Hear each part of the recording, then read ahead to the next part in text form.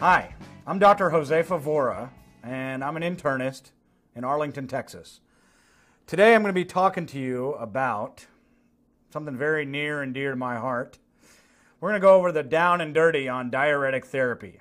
So before we get started, I want to kind of reach back into the cobwebs of my medical school years and tell you guys about the 3 rules of medicine. And there are 3 of them. You get through these 3 rules and your patients will always do great. Rule number 1, the blood goes round and round. Very important. Rule number 2, oxygen, good. No oxygen, bad.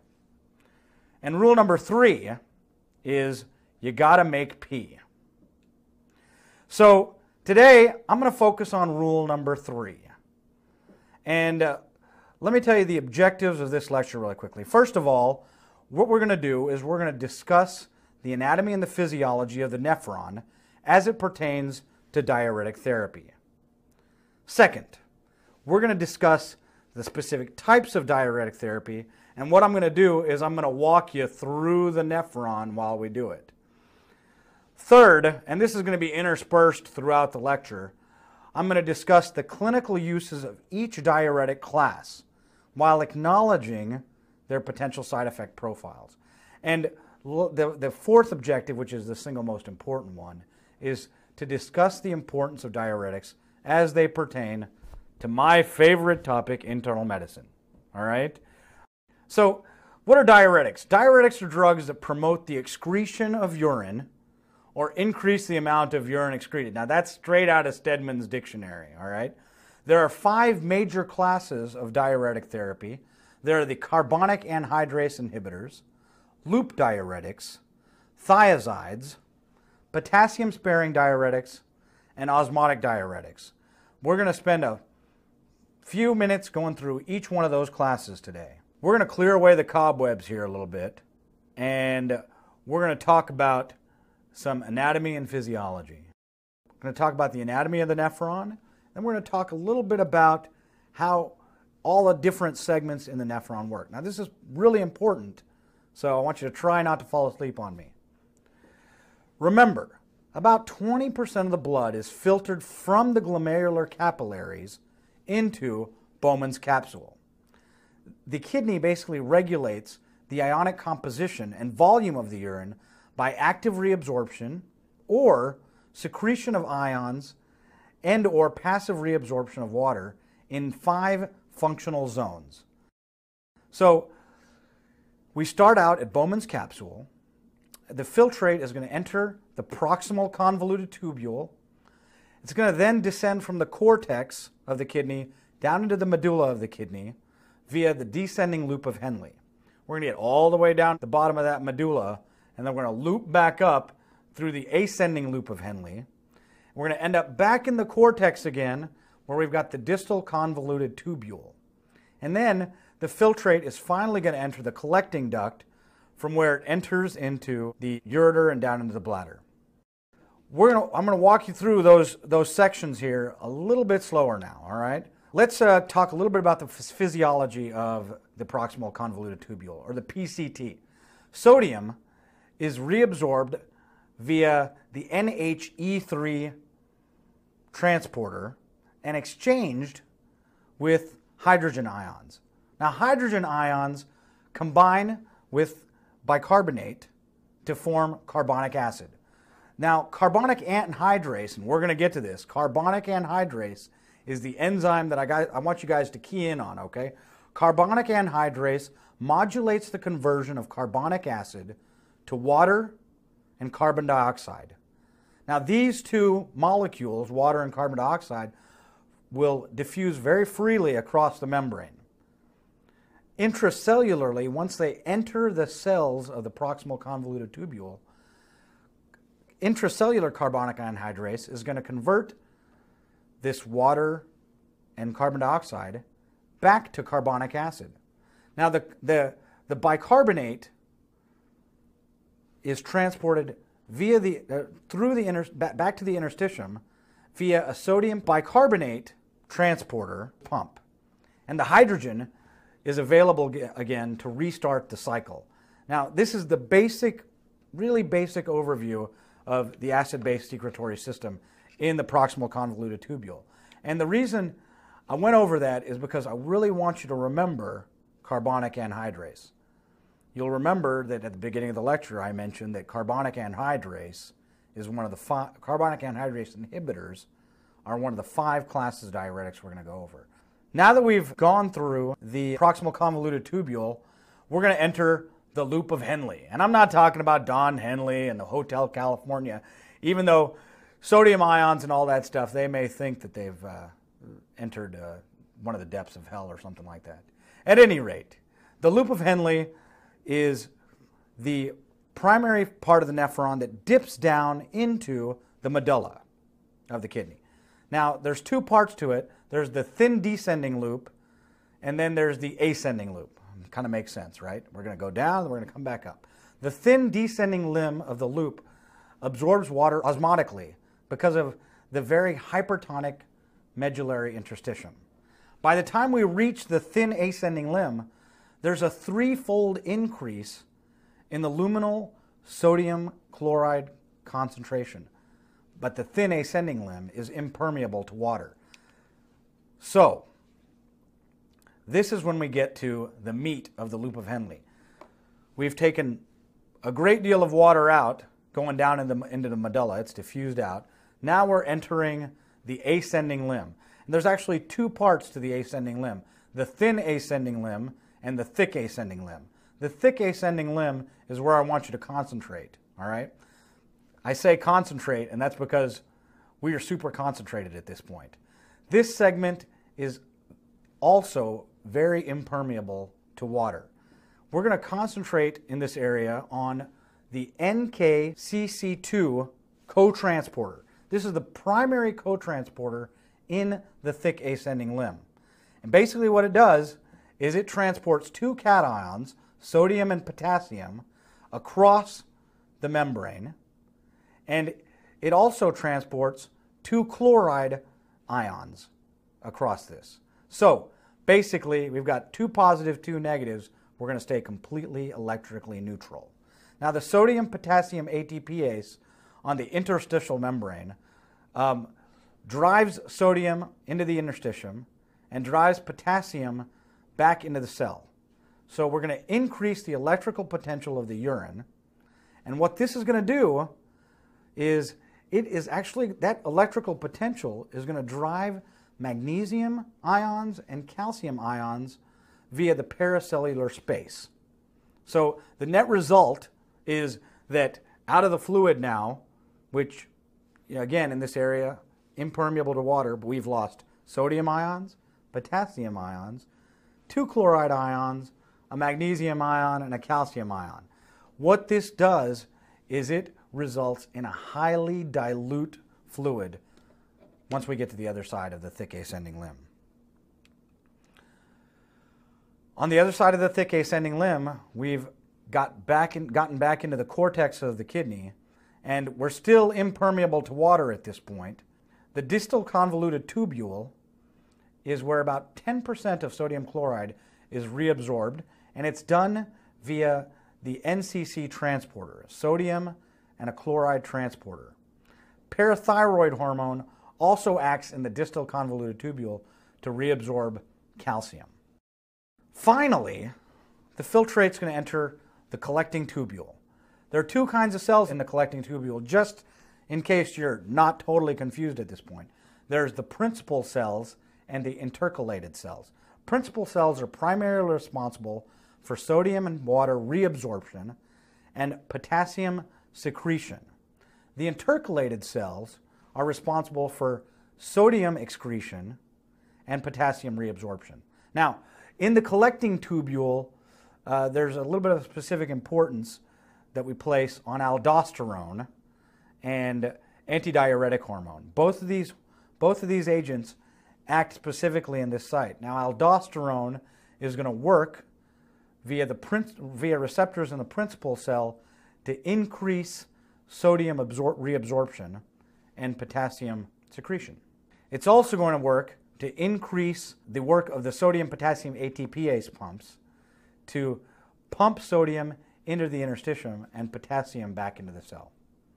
This is going to be particularly important later on in the lecture as well. I want to switch gears a little bit here again now. We're going to talk about the 5 classes of diuretics.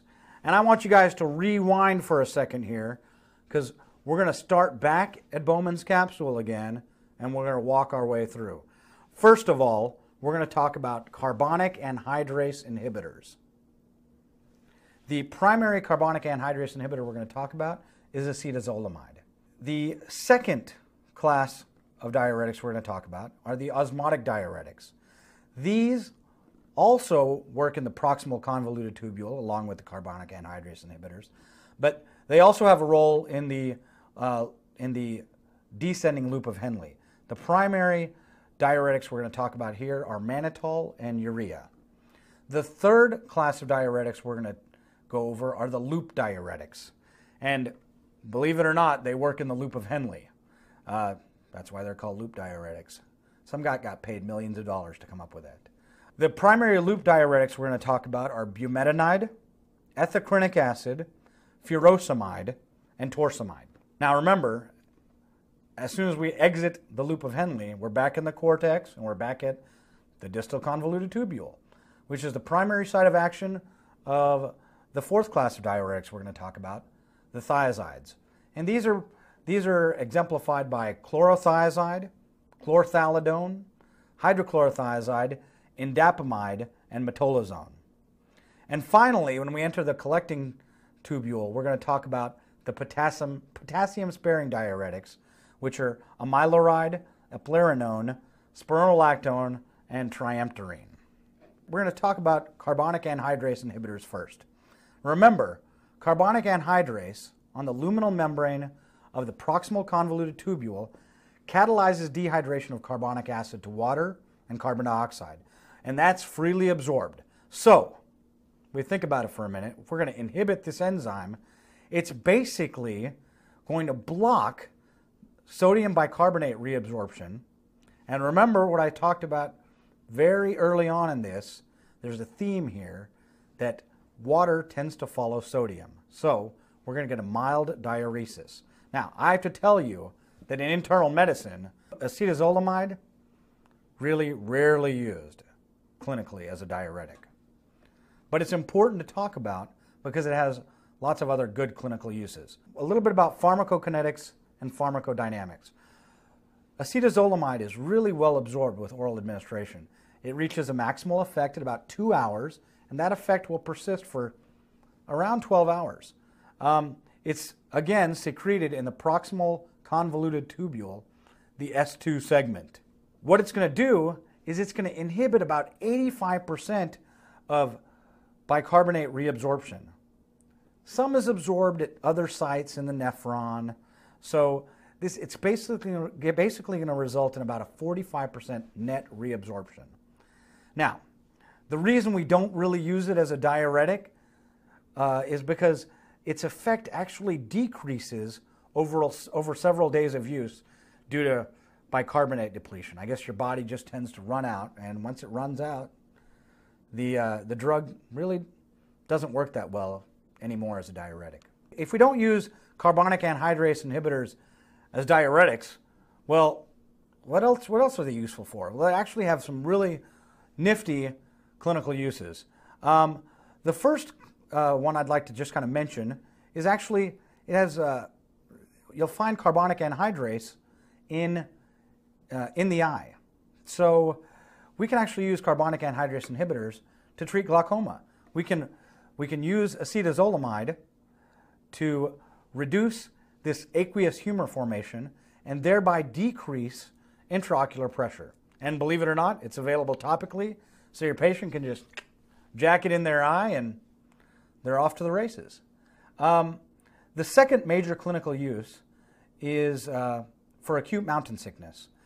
Carbonic anhydrase is found in the CSF, and acetazolamide, upon administration, helps to decrease formation of cerebrospinal fluid, as well as decrease the pH of cerebrospinal fluid.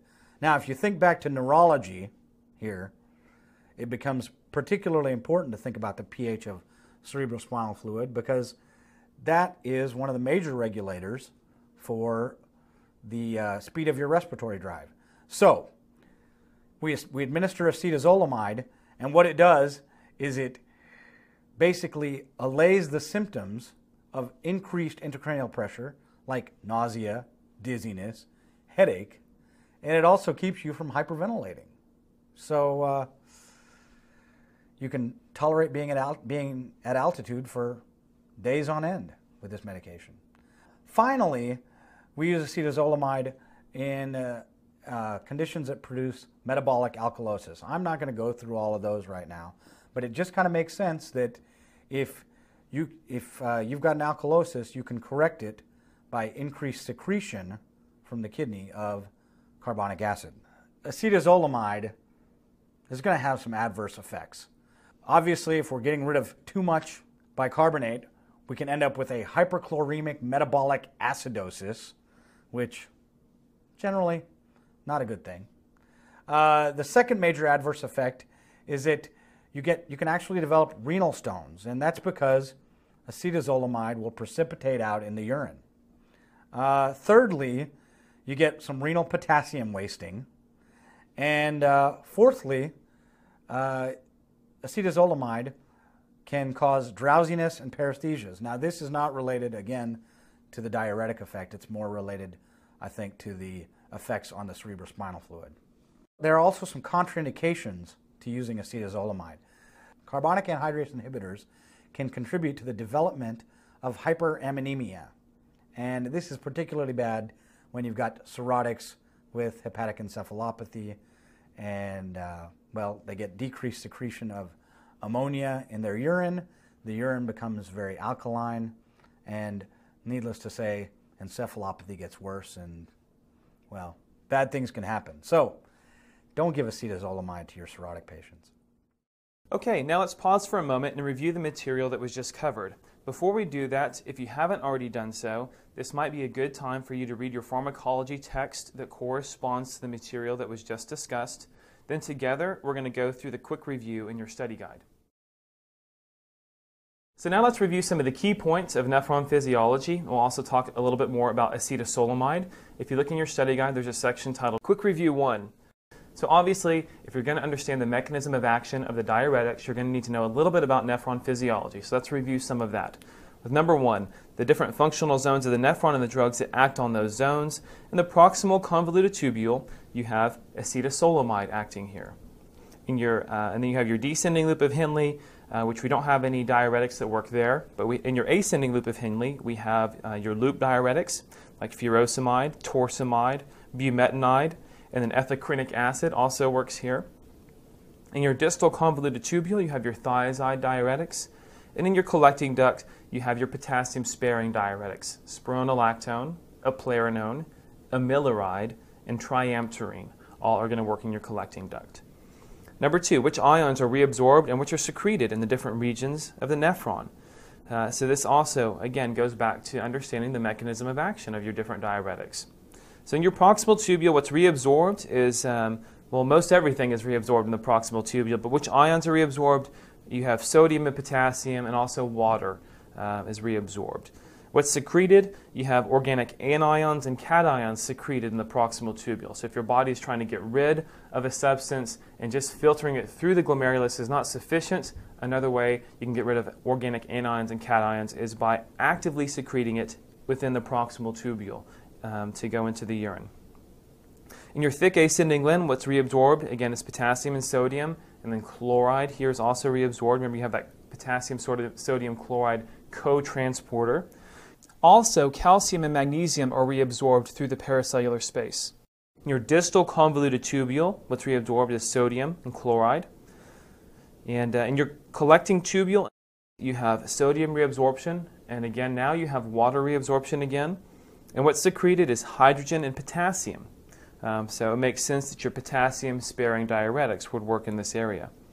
Number 3, why does respiratory alkalosis take place when traveling to higher altitudes, and what drug can help correct this acid-base disturbance? Well, when you go to high altitude, there's less partial pressure of oxygen, right? And so if you have less oxygen around, what are you going to do? You're going to breathe more. You're going to become hypoxic. Your body's going to sense that hypoxia. You're going to start to breathe more. So you're going to increase your ventilatory rate. And as you breathe more, increase your breathing rate, not only are you going to be able to oxygenate your body better, but you're also going to blow off more CO2. And when you blow off more CO2, this causes a disruption of your bicarb CO2 balance. And you're going to get a respiratory alkalosis. So you get a respiratory alkalosis at high altitudes because you're breathing more to correct your hypoxia. Now, which drug can you use to help to correct this acid-base disturbance of respiratory alkalosis? Acetazolamide. So acetazolamide will increase bicarb excretion to get that CO2 bicarb ratio back into balance. So you're going to increase your bicarb excretion with acetazolamide, help bring the pH back towards normal. Acetazolamide also disinhibits your CNS chemoreceptors, which allows you to increase ventilation, and this was previously mentioned in the lecture as well. Number 4, what class of diuretic directly affects principal cells? These are your potassium-sparing diuretics. Number 5, what class of diuretic works at the sodium-potassium chloride cotransporter? Loop diuretic. Definitely need to know that. Number 6, what are the various uses for acetazolamide? Acetazolamide is not commonly used as a diuretic. What is it commonly used for? To treat glaucoma. It's commonly used for mountain sickness or altitude sickness. It can be used to correct an alkalosis, like a respiratory alkalosis that you would get from mountain sickness. It can also be used to correct a metabolic alkalosis. And then also can be used to alkalinize the urine. So if for some reason you want urinary alkalinization, you might reach for acetazolamide to do that. So that's it for this quick review. Let's get back to your main lecturer. Let's talk about osmotic diuretics next. Most of your textbooks will look at osmotic diuretics and say these are not important, and they'll be the very last class of diuretics you talk about. The reason I put them second is because that's really where they come anatomically. They work in the proximal convoluted tubule, and they also work in the descending loop of Henle. Both of these areas, remember, are freely permeable to water. So any osmotically active agent that's filtered into that glomerulus but not reabsorbed is going to cause water to be retained in these segments and result in a mild diuresis. Now there's 2 clinically significant osmotic diuretics that you're going to read about. One is mannitol. That's really the only one that I've used anytime recently. And the second one is urea. You're going to hear about that, but it's really from the nephrologist standpoint that you're going to hear about that one more. Let's concentrate on mannitol for a second. Mannitol is very poorly absorbed in the GI tract. And usually when you take it in the GI tract, it really causes an osmotic diarrhea. So your patients, they're not going to absorb it. It's not going to really get to the kidneys very well, and they're going to end up with some really nice diarrhea for you. So try to avoid that. It's really given IV, and once it reaches the glomerulus, it's fully excreted through the glomerulus within about 30 to 60 minutes. Again, the major effect of mannitol happens in the proximal convoluted tubule, and what it's going to do is it's going to reduce sodium as well as water reabsorption.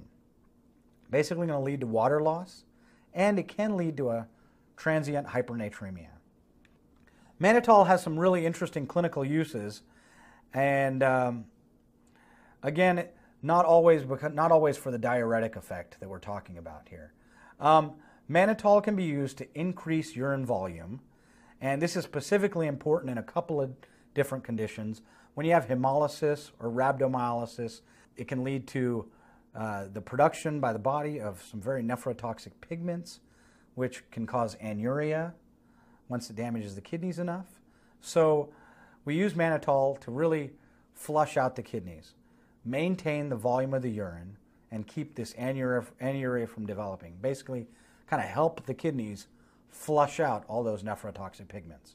Now, the other major use for mannitol that you're going to hear about is reduction of intracranial or intraocular volume. Whenever you've got a stroke, intracranial hemorrhage, intracranial masses, or even just something as simple as, prior ocular surgery, mannitol comes in handy real fast to diurese that out and get that volume down so that you don't blow an artery or something like that.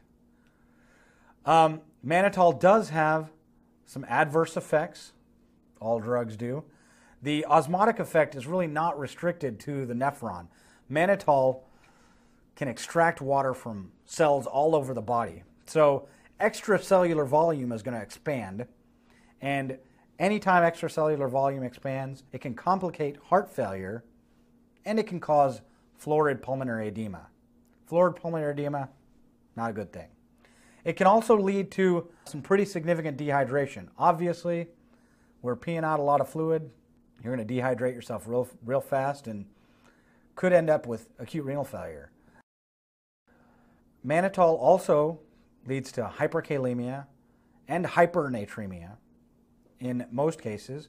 If you've got diminished renal function, the mannitol is not going to get to where it needs to get to, and it will also actually result in a hyponatremia. Now, once we move down from the proximal convoluted tubule, we're going to end up in the loop of Henle. Osmotic diuretics that we just talked about also have an effect in the descending limb of the loop of Henle, again because that area does have a permeability to water. Once we enter the ascending loop, and specifically the thick ascending limb of the loop of Henle, we're going to talk about loop diuretics. This is the primary point of action for loop diuretics. Loop diuretics are going to inhibit the sodium, potassium, chloride transporter that we talked about earlier that's in the ascending limb of the loop. Now, once we inhibit this transporter, we're going to leave sodium ions, potassium ions, chloride ions in the filtrate, and again, water tends to follow sodium. So, we're not going to have a lot of the water absorption that would normally occur here. Now, downstream sites, downstream I mean the distal convoluted tubule, the collecting ducts, they're really unable to compensate for this really high sodium chloride load that they get. So the diuresis that you get from these drugs is super dramatic. Now, the most used of these drugs are furosemide, bumetanide, torsemide, and ethacrynic acid. So to remind you, what's going to happen is that when you administer a loop diuretic, there's going to be a net increase in urinary excretion of sodium, the potassium, calcium, magnesium, and chloride ions. This becomes a particularly important point to remember when we think about the fact that these diuretics are just so darn powerful. I'm going to get back to that in a second. Now, loop diuretics, the great thing about them again is that they're rapidly absorbed and they're eliminated very quickly through the kidney. They have a really rapid half-life. We always learned on the wards that Lasix lasts 6 hours. After that, you're done. Speaking about pharmacodynamics, you're going to inhibit that sodium potassium chloride cotransporter.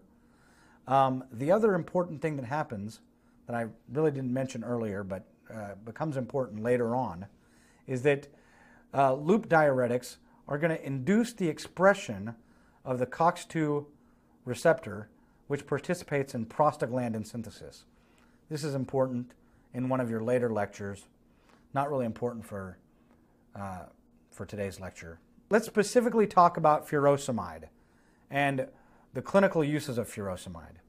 Remember, from what we talked about earlier, that loop diuretics are going to promote the excretion of potassium. So loop diuretics become particularly useful in patients that have hyperkalemia. The second major clinical use is in acute renal failure. What loop diuretics tend to do is promote an increased rate of urine flow and enhance potassium excretion. The third major clinical use for it, and I want to preface this by reminding everybody here that I haven't talked anything about the actual diuretic effect of these medications. I've specifically talked about their effect on different ions. So the third major clinical use of this medication is hypercalcemia. If we can get some of that calcium out, it tends to stabilize that heart membrane a little bit. You know, that tends to be important. Again, we're thinking back to physiology. Now, Let's talk about the diuretic effect. Loop diuretics are the drug of choice for congestive heart failure. They're also the drug of choice for acute pulmonary edema because of their rapid onset. And what they do, what they've been shown to do over time and time again, is to reduce pulmonary congestion. They've also been shown to decrease left ventricular filling pressures prior to the diuresis. Furosemide does have some adverse effects. It can cause ototoxicity. That's probably one of the most common things you'll hear from your patients. Doctor, my ears are hurting and I cannot hear anything. It's just super common. Now, there are some other effects that I want you to, again, think about the physiology of what we've talked about. Loop diuretics can promote hyperuricemia. They can also promote acute hypovolemia. Kind of makes sense. They can promote hypokalemia. They can also cause hypomagnesemia. Now, that's a lot of hypos and hypers and all that. Basically, they can disturb the electrolyte balance just enough to where you can have some serious cardiac effects, and you may have, a little bit worse than that. The final adverse effect that bears some mentioning is that furosemide and the other loop diuretics are sulfonamides. So there is some cross-reactivity between sulfonamides and patients who have the dreaded sulfa allergies. But those sulfa allergies tend to be with antibiotics as opposed to these sulfonamides. We're going to talk about thiazide diuretics. Thiazide diuretics act in the distal convoluted tubule by blocking the sodium chloride cotransporter on the filtrate side of the membrane. So, what happens here is that this promotes a moderate diuresis and also leaves you with fairly hyperosmolar urine. The thiazides are chlorothiazide and hydrochlorothiazide. Hydrochlorothiazide is pretty much the one that I use most often in my practice. You're also going to hear about several other diuretics. Some, depending on which books you read, some of them are going to call these thiazide diuretics. I tend to refer to them as thiazide-like diuretics. They're chlorthalidone, metolazone, and indapamide.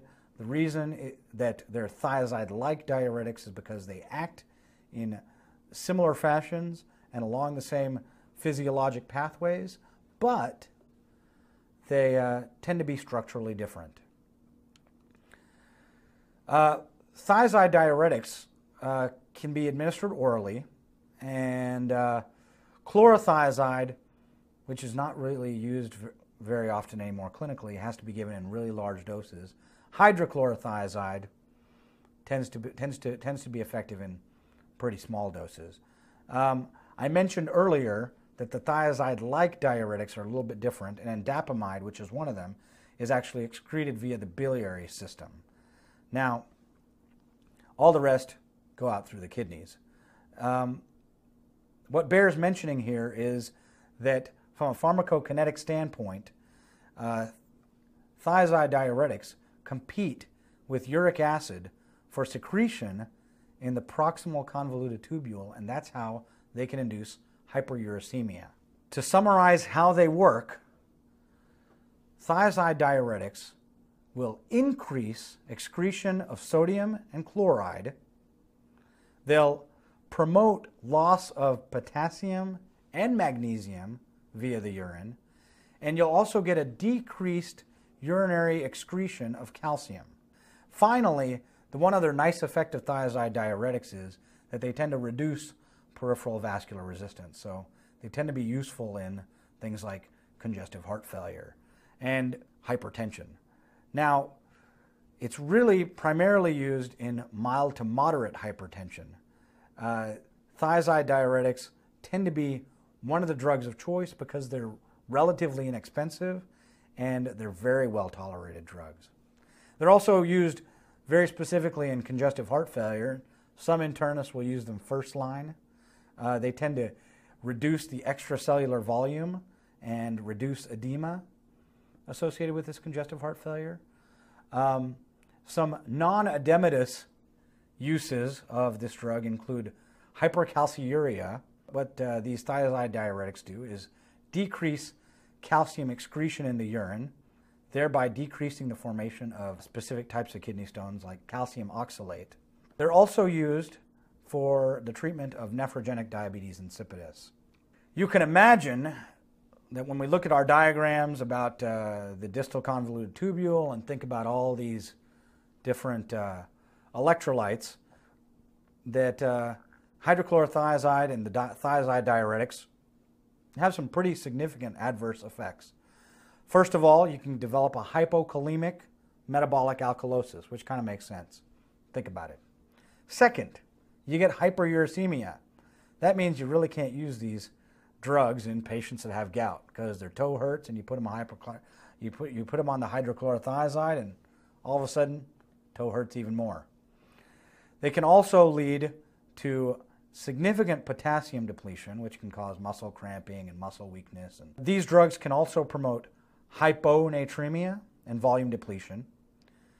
They can promote hypercalcemia, hyperglycemia, hyperlipidemia, and hypersensitivity. That's a lot of hypers in there, but the only real contraindication to thiazide diuretic use is in patients who demonstrate clear hypersensitivity to these drugs. Now, that's not to say that these are otherwise very safe. You want to remember that excessive use of any diuretic is dangerous in any patient with hepatic cirrhosis, borderline renal failure, or significant congestive heart failure. You just got to be real careful and monitor electrolytes when you're doing any of these things. Okay, now let's pause for a moment and review the material that was just covered. Before we do that, if you haven't already done so, this might be a good time for you to read your pharmacology text that corresponds to the material that was just discussed. Then together, we're going to go through the quick review in your study guide.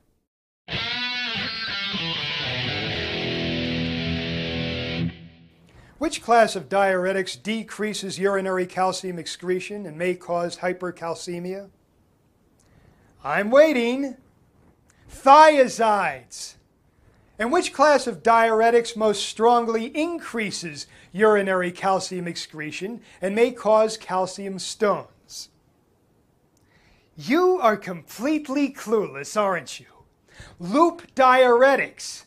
Pull your head out and get in the game.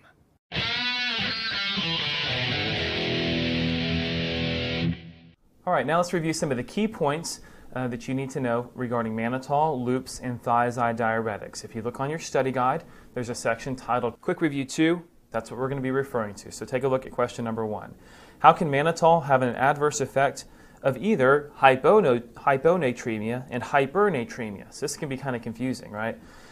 So when you give mannitol, it's an osmol, right? So you infuse it IV, and this is going to increase the osmolarity of the blood. So as you increase osmolarity in the blood, what's going to happen? You're going to have a bunch of water going into the blood, right? So you get a transient hyponatremia because mannitol is exerting an osmotic effect within circulation that pulls free water from the interstitium into circulation. So that's why you get the hyponatremia.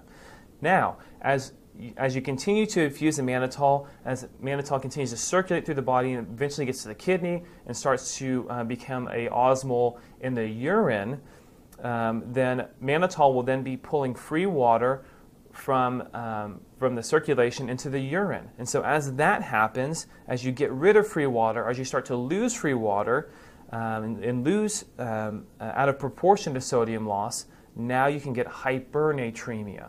So you can get a transient hyponatremia initially, and if you lose too much free water, you're going to get a hypernatremia. So one of the things you look for when you're dosing mannitol is you're going to continually check the sodium levels of the patient as well as the serum osmolarity. Number 2, why can mannitol be used to treat renal failure and shock, yet it can cause renal failure? Another one of these strange things with mannitol. What this has to do with is whether there's adequate fluid in the system. So in the presence of adequate fluid, mannitol will prevent renal failure by maintaining urine flow in the renal tubules. And in the absence of adequate fluid, due to excessive dehydration, possibly by mannitol, the kidneys will be poorly perfused with blood, causing renal failure. So if there's enough fluid around, then mannitol can work. It can pull fluid into the kidneys. It's going to help flush out the kidneys. If there's not enough fluid around, mannitol may not work so well, and that can cause renal failure. Number 3, what mnemonic can you use to remember the treatment of acute pulmonary edema? Very easy mnemonic, LMNOP. LMNOP.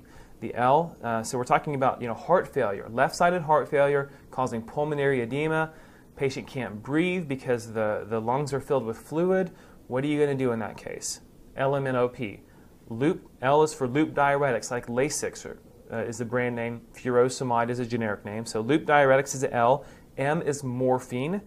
N is for nitrates. O is for oxygen. They might just need supplemental oxygen by mask. They might need to be intubated to get enough oxygen. And then the P is for positioning. So what you're going to do is have the patient sit up, have their legs down so the fluid goes to their legs. Fluid in the legs is not going to kill you. Fluid in the lungs will. And the other P is for pressors. So patients with heart failure, they might need something like dobutamine to help stimulate the contractility of the heart so that the heart can pull fluid, so to speak, from the lungs and continue it in through circulation to get to the kidneys. Number 4, what drugs are considered sulfa drugs that should generally be avoided in sulfa-allergic patients? So the most obvious drug category here is sulfonamide antibiotics. But a lot of your diuretics, loop diuretics with the exception of ethacrynic acid, thiazide diuretics are considered sulfa drugs, and acetazolamide is also a sulfa drug. So 3 different types of diuretics are all considered sulfa drugs. Sulfasalazine is a drug that can be used to treat inflammatory bowel disease like Crohn's and ulcerative colitis, is also a sulfa drug. Sulfonylureas, these are drugs used to treat diabetic patients. Probenecid is a sulfa drug, and celecoxib, which is a COX-2 inhibitor, is also a sulfa drug. So you have sulfonamide antibiotics, your diuretics including loops, thiazides, acetazolamide, sulfasalazine, sulfonylureas, probenecid, and celecoxib. Now, if you're allergic to sulfonamide antibiotics, does that mean you can't take any of these other drugs? Maybe, all right? If you are considering using one of these other drugs, you might want to use a test dose. If you're allergic to one, doesn't mean you're necessarily allergic to all of them, but you do have a higher risk of being allergic to these other drugs in this category. Number 5, what diuretic is used in sulfa-allergic patients when diuresis is required? I just mentioned this one, it's ethacrynic acid. Number 6, which diuretic can cause hypocalcemia, which can cause hypercalcemia?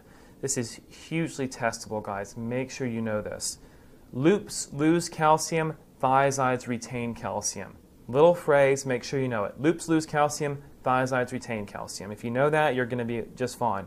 So loops lose calcium. So loop diuretics like furosemide, they lose calcium into the urine, so it's going to be useful to treat things like hypercalcemia.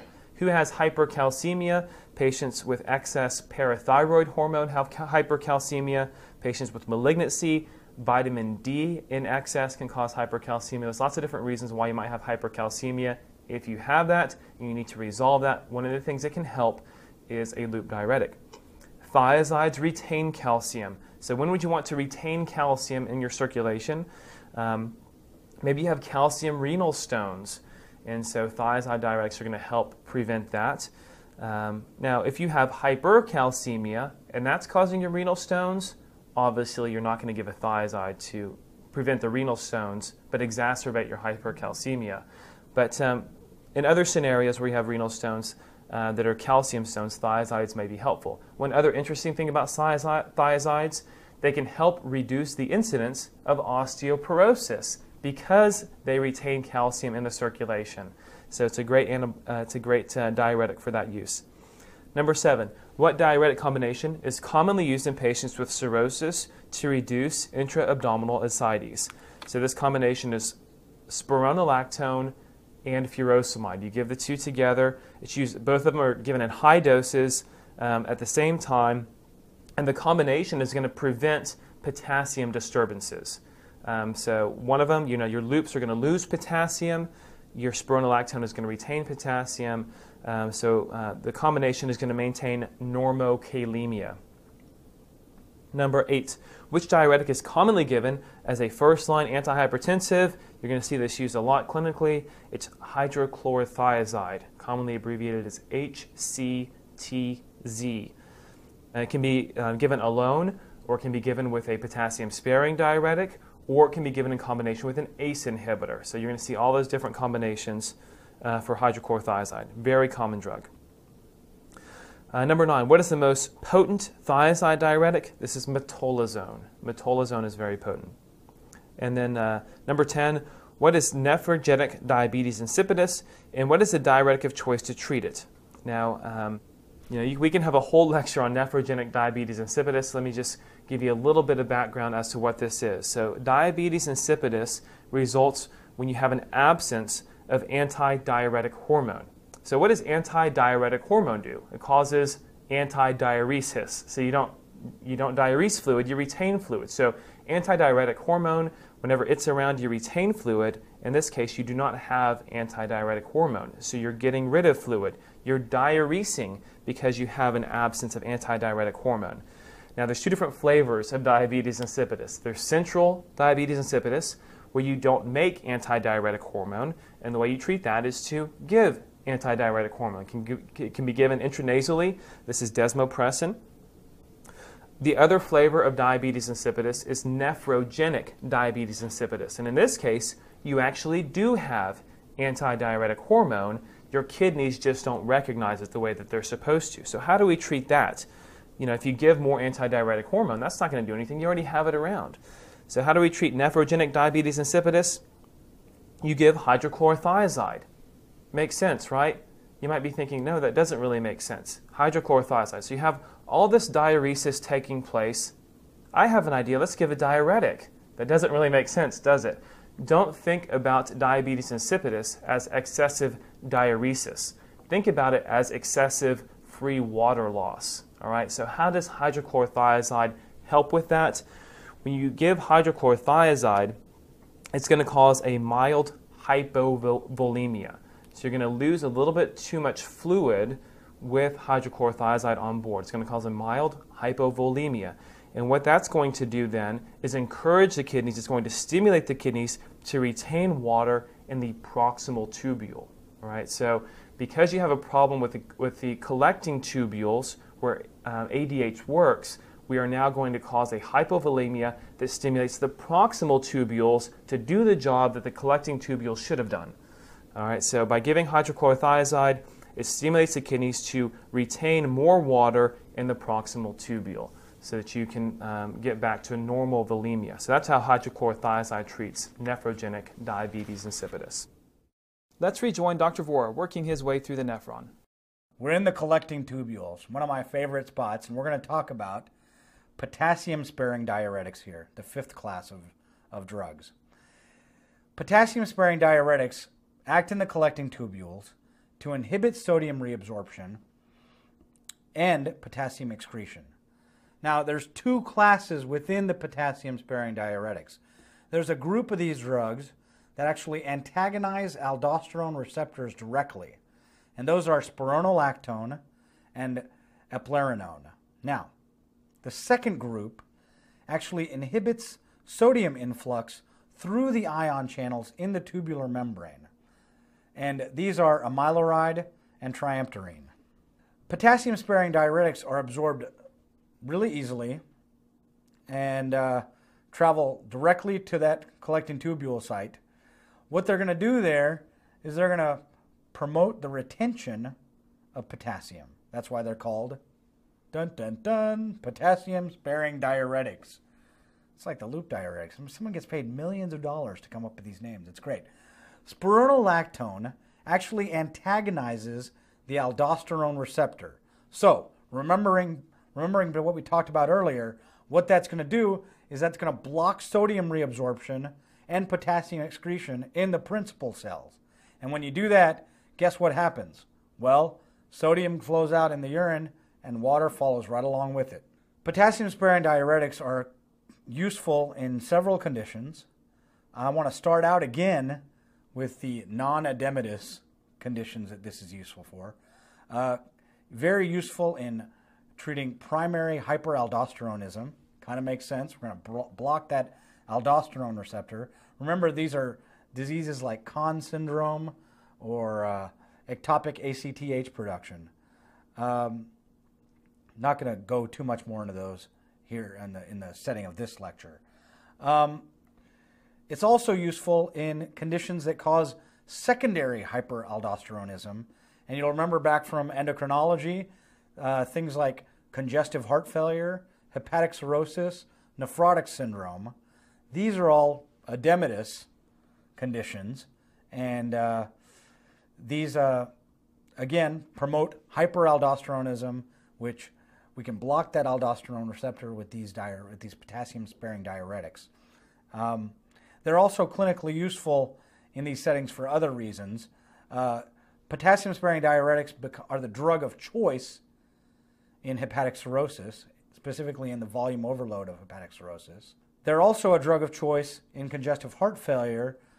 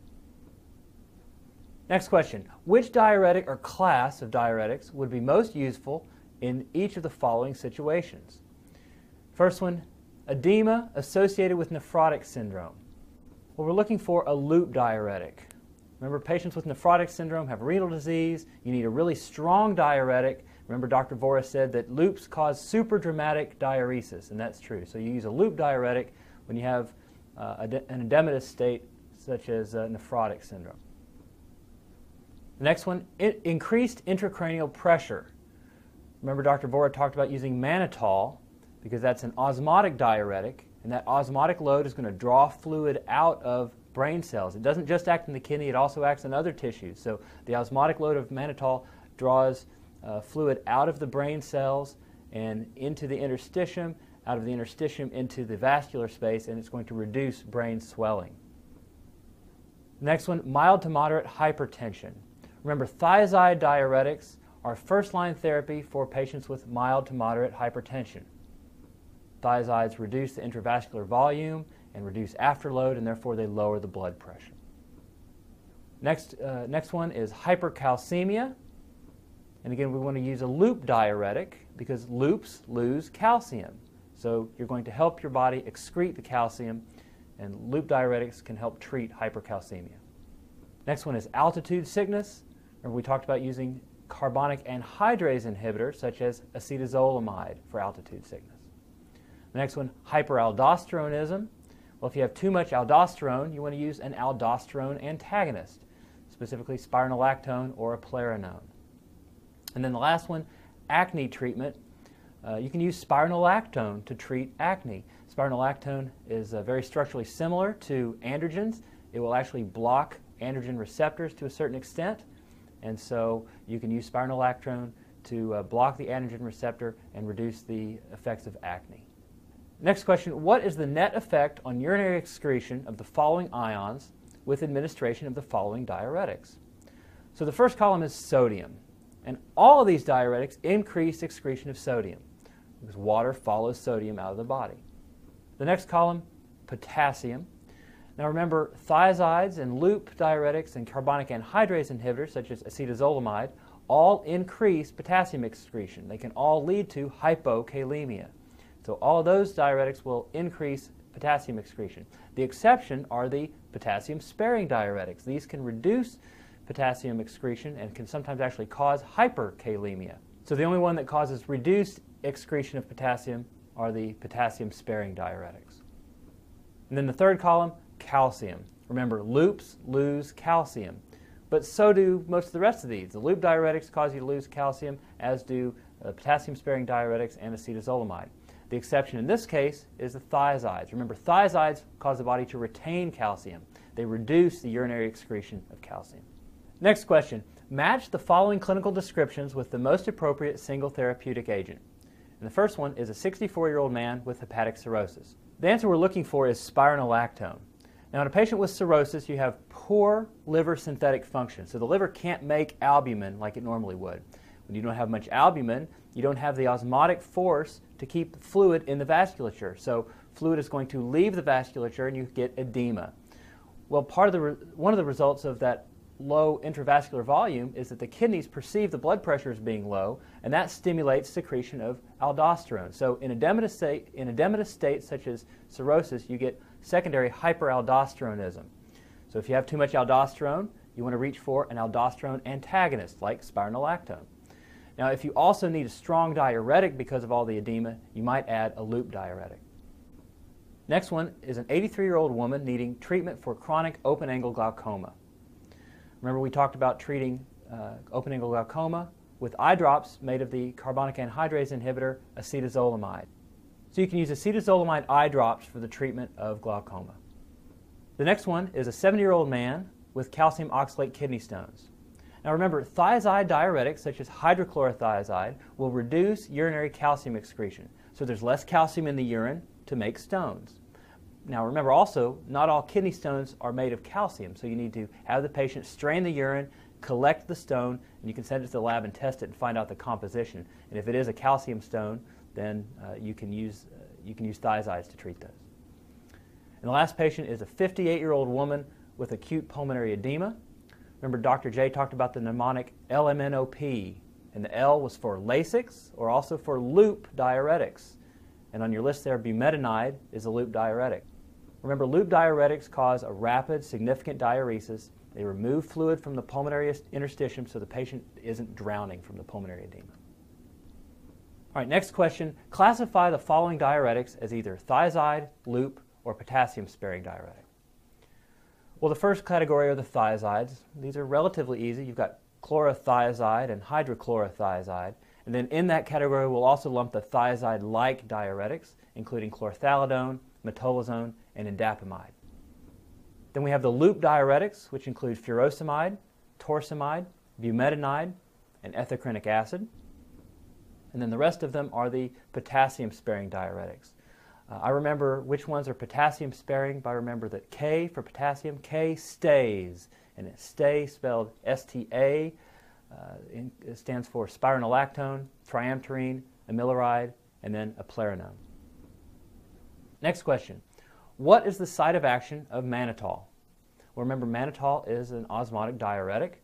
It acts in the proximal convoluted tubule and also in the descending limb of the loop of Henle. It's the only diuretic that works in the descending limb of the loop of Henle.